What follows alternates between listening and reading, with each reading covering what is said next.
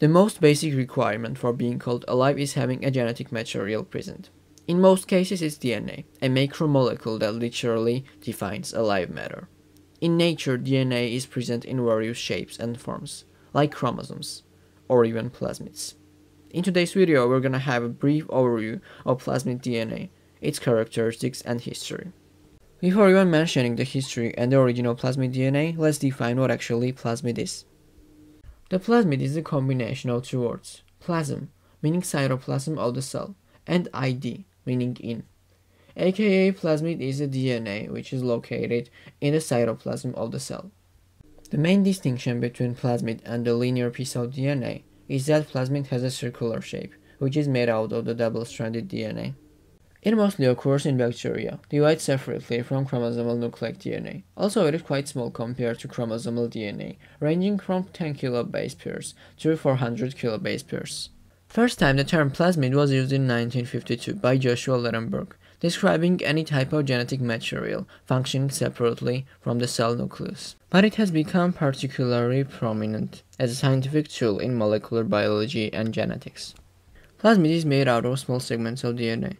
They all have separate importance and characteristics. One of the most important is a selection marker, antibiotic resistance gene. Imagine you modified your bacteria with plasmid DNA. Then how are you supposed to determine whether bacteria took up new DNA or not?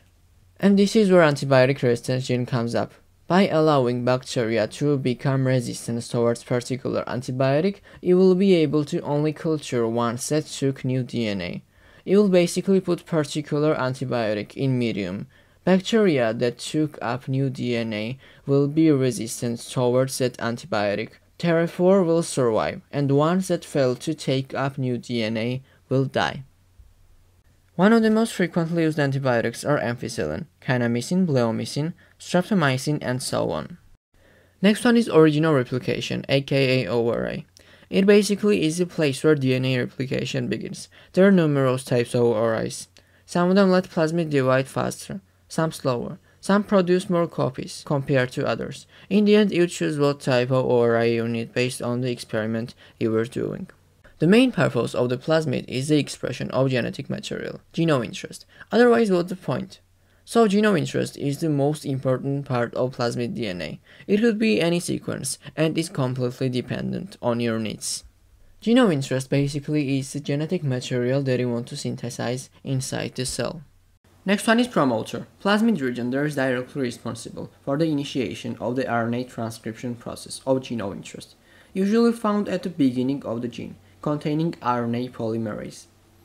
Restriction sites are also quite handy. I mean, if you wanna do real work and not just light up some E.coli under the UV. It is actually doable without even knowing what the restriction sites are. Just kidding. E.coli with GFP is cool as hell. Let's get back to restriction sites. Restriction sites are located at the end parts of the insert, aka genome interest, and by using matching restriction enzymes, we are able to cut open plasmid and put preferred inserts in. And that's all. I mean, I touched everything, and plasmid is way more diverse than I could have portrayed in this video, but I wanted this video to be more like an introductory rather than boring as bacterium. Plasmid is a powerful tool in molecular biology, and quite fun too. We are able to do some wondrous stuff with it, like nourishing vitamin-neglected folks with engineered crops that has been modified to synthesize beta-carotene, or making plants glow. I mean, just why not, right? By the way, please check my new plasmid t-shirt. Any purchase will be hugely appreciated and would really help. Link is in description below. Thanks for watching.